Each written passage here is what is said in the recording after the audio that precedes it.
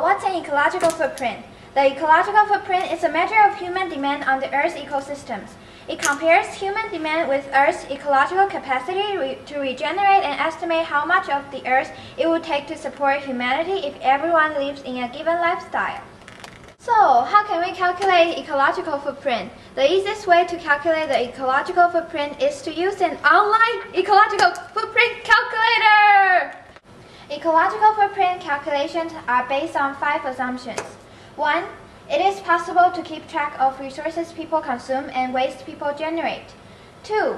Resource consumption and waste flows can be converted into biological productive area.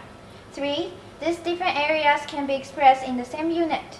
4. These areas can add up to a total that represents humanity's demand. 5.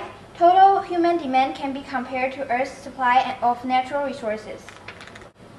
How does the ecological footprint of a MEDC differ from that of a LEDC? Let's take France as our MEDC and Vietnam as our LEDC model.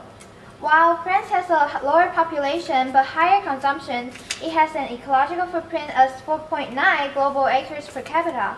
Much of it's because they are over-consuming for each individual.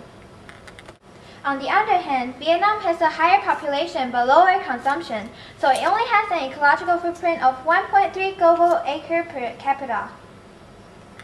If the world is balanced, the footprint for MEDC and LEDC are like this. Ding! But with their population, it changes.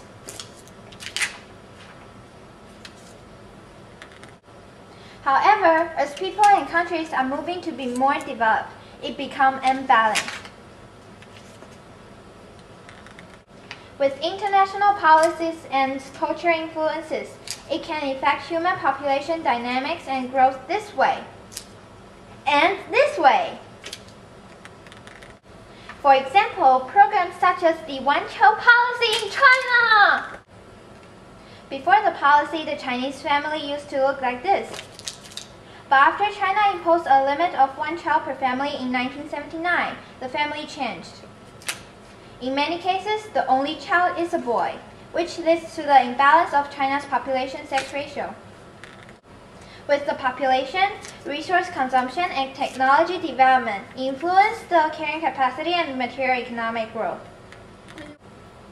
When population and consumption increases, the amount of resources decreases. In this way, the carrying capacity will reach to its maximum. And even